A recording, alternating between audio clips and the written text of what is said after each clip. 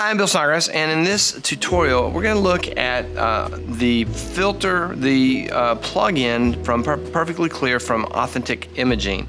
And we're particularly going to look at some of the exposure and noise settings that are available. The image I have, we were in photography club working on background lighting and backdrop lighting and backlighting and all those kinds of things. And I snapped a picture as I was going from one group of students to the other. And the model said, yeah, you can use that one, just, you know, it's okay. I picked it because it has a lot of nice features in the posing, and it seems like it could really benefit from a little bit of work correcting the exposure, and that's one of the things that the plugin will do really well. So I'm going to launch the plugin. It's going to set some default settings, and we're going to try to get around those. And so it has come up and it has picked the intelligent auto and the auto exposure. I want to go down and turn off a couple of the features so that we are, and I'll just turn them off so we can isolate what we're trying to do. So there is the beginning picture. You also have the slider that will show you before and after. I'm going to do I'm going into pre-processing, and I will open that menu. Image ambulance is it's the exposure value. It's similar to the exposure value in other programs, but I feel like they have put behind it a little bit of software to make it a little smarter than some of the default exposure things.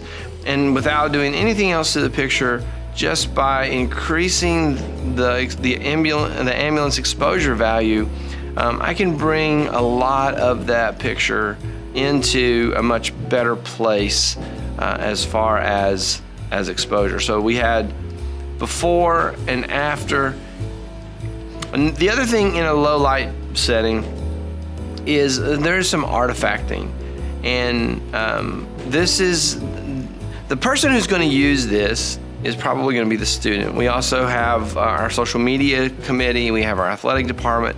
Most of the time they cannot handle, in fact, I cannot think of any time they can handle raw files. And so I work a lot with JPEGs because that's what the people who want are looking for. And also sometimes I will receive JPEGs and that will be what they have sent me. So this is a JPEG to start with, and it is going we're able to get in and clean up some of those things. So I'm going to turn color on and look in here. We have color restore, vibrancy, tint. Sometimes there is a tint that is introduced from sources that you don't want. I don't think that's the case in this one, but the tint correction button is a quick way to sort of fix some of the tint problems. And then we'll go into details. We have sharpening, which we can turn sharpening off. I want to look at noise. There are different noise settings, and the noise would be those artifacts that we don't want in the picture that are introduced. Sometimes in low light JPEGs, you'll see a lot of that artifacting. And so we have different settings. Portrait, I'm going to set it on portrait, and I'm going to boost it up a little bit. Now the differences are very subtle in the noise reduction. And it varies from picture to picture how much success it is going to have with noise reduction. And then it also has a detail preservation. So that is, you're sort of creating a tension between noise reduction and detail preservation, trying to get the best look that you can get. Once that has been cleaned up as much as as you want it to be cleaned up, then you're ready to go back in and throw a couple of the other pieces on, just turning the skin smoothing on, and I'm just using some of the default settings here. Drastically will clean the picture up and make it look much better than the original. Now if you start with a picture that is a little bit troublesome to begin with, you can't expect to end up with a perfect picture to end with, but you can improve a troubled picture drastically. and then according to your taste, you can adjust these things to make it fit the way that you want it to fit. The results for me in most cases have been very impressive.